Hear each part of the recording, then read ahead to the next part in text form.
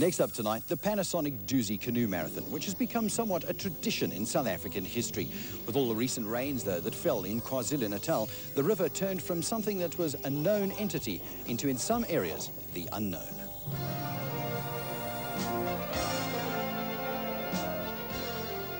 It was a very good day for us. The weather suited us, cool, a decent level in the water, and on the runs we were able to hang in on the guys. It was quite ironic, the paths were muddy and wet, so the guys couldn't run away, they could only walk up the muddy paths, and we were able to hang in on them.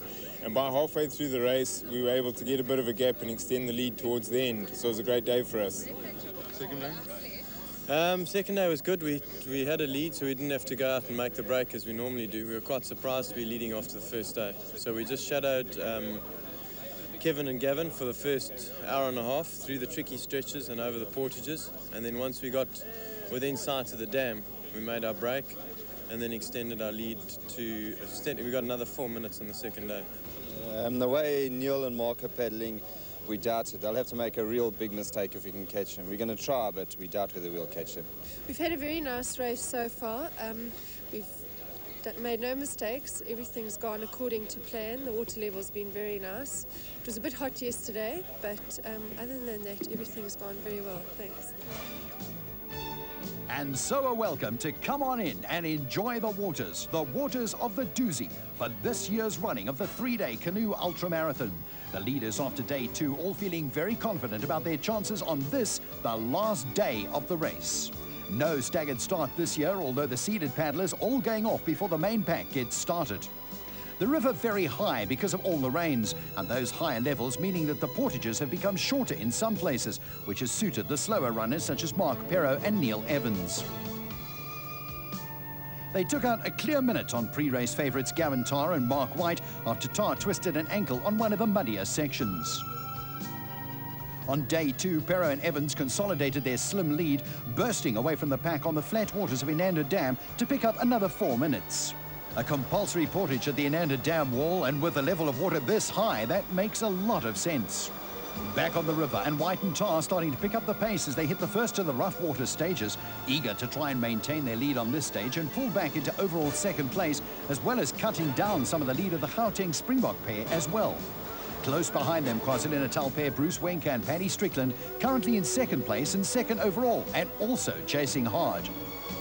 Rescue teams out in force and stationed all along the river at the rough sections to make sure everyone gets through safely. And with the river pumping through 4 times as much water as normal, that's a good move from the organisers. Perro and Evans were the first non-KwaZulu-Natal paddlers to ever win the Dusi when they took the title in 1992, and the local paddlers out to try and make sure that doesn't happen this year as well, although the conditions are making everyone struggle every inch of the way.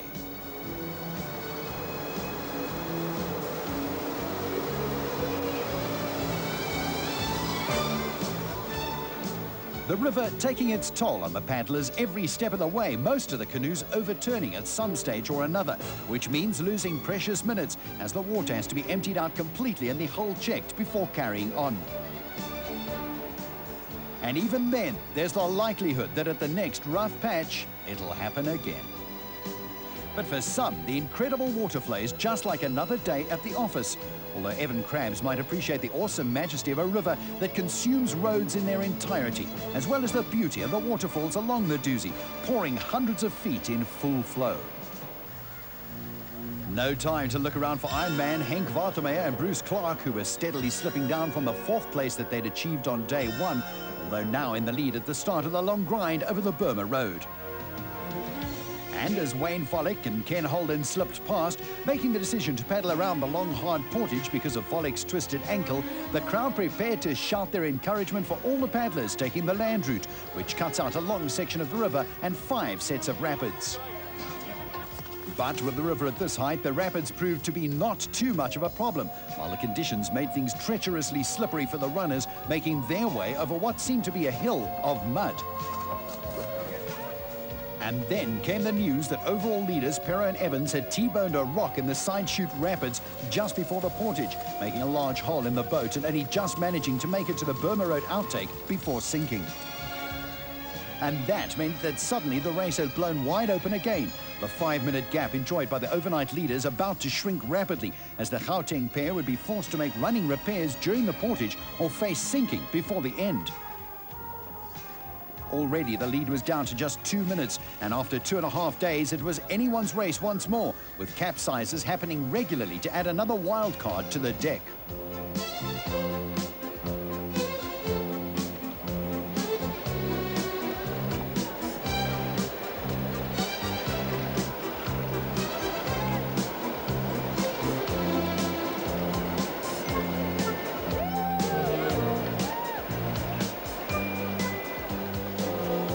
For the backmarkers, it was not so much a race against other paddlers as a contest against themselves and against the river, with the river often winning out of temporarily overturning canoes at every opportunity and making this one a battle to remember for all those taking part.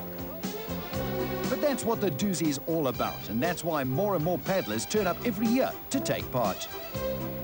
And while those at the back were running on a sink or swim policy, other sections of the race were being decided.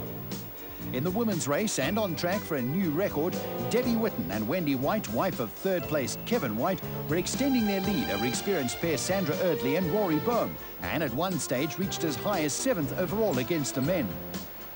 And in the mixed section, Dusi King Graham Pope Ellis and wife Wendy were moving ahead of early leaders Clint Mork and Nanette Rennie in the hunt for yet another title.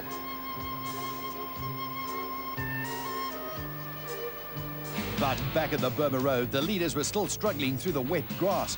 Kevin White and Gavin Tarr just ahead of Bruce Wenker and Paddy Strickland on the uphill. And even here, the conditions were taking a toll. Bruce Clark and Henk Watermeyer letting the boat slip for a moment as they cross a stream.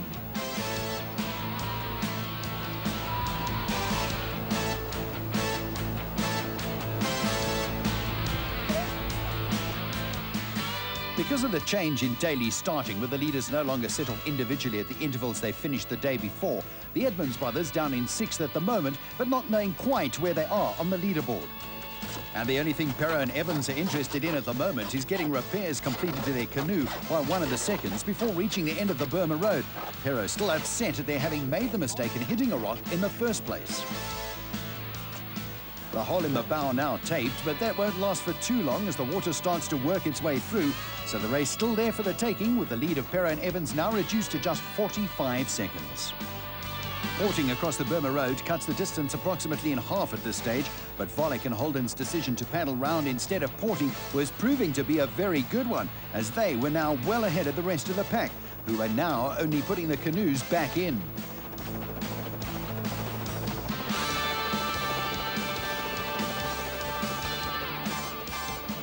Volek and Holden with a good 2 minutes now on the chase group behind them and fairly clear water ahead all the way down to the finish just before the river runs into the Indian Ocean.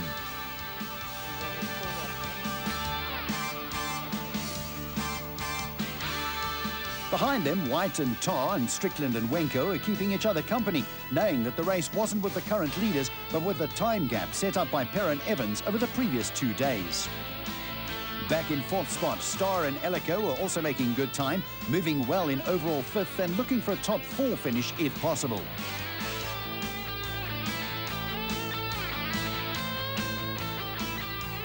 But it was just behind them that all the drama was happening. Pero and Evans managing to tuck in behind a very obliging Oscar Chalupsky and Les Kay and the Edmonds brothers as they nursed their boat towards the finish line, the tape nose starting to deteriorate and causing a huge bow wave, which is slowing them right down. And at the finish line, it's Volek and Holden who complete the last stage first. Their time of 2 hours 11:06, enough to push them up the leaderboard, but was it enough for an overall win? And in the end, it wasn't. Pero and Evans holding on to the slimmest of leads on overall time to take the Dusi title for the second time in 4 years. Wenker and Strickland finishing second in 8 hours 18:58, and White and Tarr third, another 3 minutes back.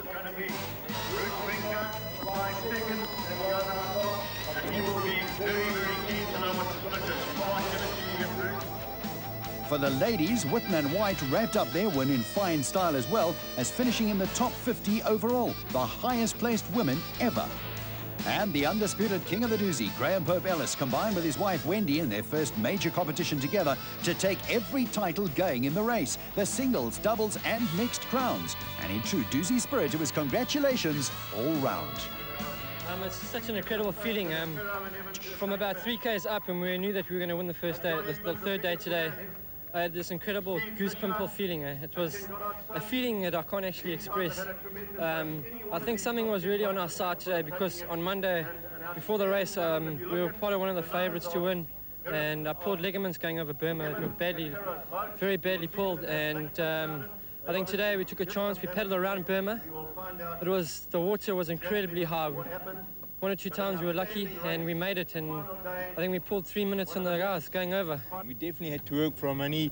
We were behind after we damaged our boat. We did a couple of options where we ran a little too far. The guys got gaps on us, and it was really hard work towards the end.